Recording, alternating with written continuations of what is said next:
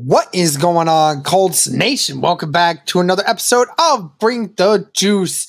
Guys, the Colts released their first unofficial depth chart for week 1 of the season. And again, guys, it's unofficial. So things are subject to change. And of course, that has to do with injuries and other things that happen. So just going to take everything with a grain of salt because that's what we want to do.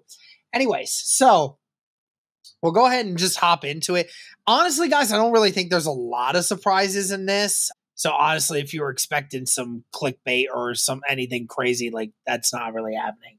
But go ahead and get into this, guys. Michael Pittman Jr., Ashton Doolin behind him, Bernard Ryman at left tackle, Blake Freeland as his backup, Quentin Nelson, and then there's Danny Pinter or Tanner Bortolini behind him, Ryan Kelly, and then behind him is Danny Pinter or Tanner Bortolini. So really, it all comes down to what if any of those guys go down, those two are the substitutes. Right guard, Will Fries, Dalton Tucker being the backup, and Braden Smith at right tackle with Matt Gonsalves as the backup right tackle. So again, no surprises there.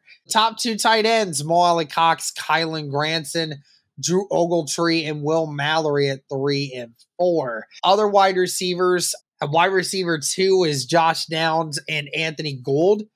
And wide receiver 3 is Alec Pierce or Adonai Mitchell. So again, the Colts have said they're looking to try to mix things up. It depends on the package that they're running.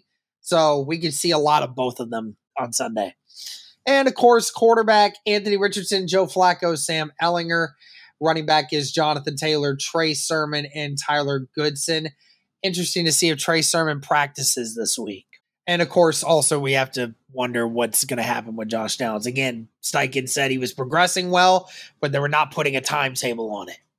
So, defense, Kwity Paye, and then Laiatu Latu, which is definitely interesting. I don't know how much Laiatu Latu, I don't know how much time Laiatu Latu is going to get out there because the other defensive ends are Tyquan Lewis on the other side with Dio Adengbo and Isaiah Land. So I'm not sure like what that exactly means for Laiatu Latu. Is he going to start? Is he going to, it doesn't sound like he's going to start, but I got to imagine he's going to be in a lot of packages. So it'll be interesting to see how that works. DeForest Buckner at defensive tackle with Adetomiwa. Nose tackle is Grover Stewart with Taven Bryan and Raekwon Davis. Surprised to see Raekwon Davis behind Taven Bryan in that regard. We'll go ahead and go into here. Weak side linebacker is EJ Speed. Middle linebacker, Zaire Franklin with Segun Alubi behind him.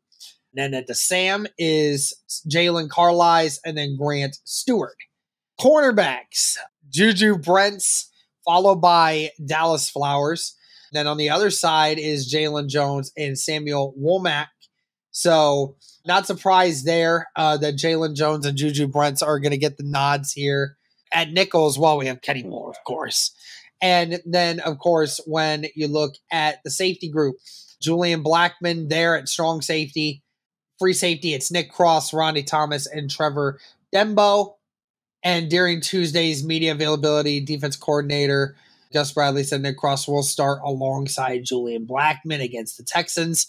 It will be interesting, though, because I've heard them say there could be some mix and match with how they want to put Nick Cross in there. So definitely something to keep an eye out for. Interested to see where Julian Blackman and Nick Cross combine. But yeah, that's pretty much it, guys. Punter, Rigoberto Sanchez. Kicker is Matt Gay. Rigoberto Sanchez is the holder. And then Luke Rhodes is a long snapper. Kick returner is Anthony Gould or Dallas Flowers. Punt return, Anthony Gould, Josh Downs, and then Dallas Flowers.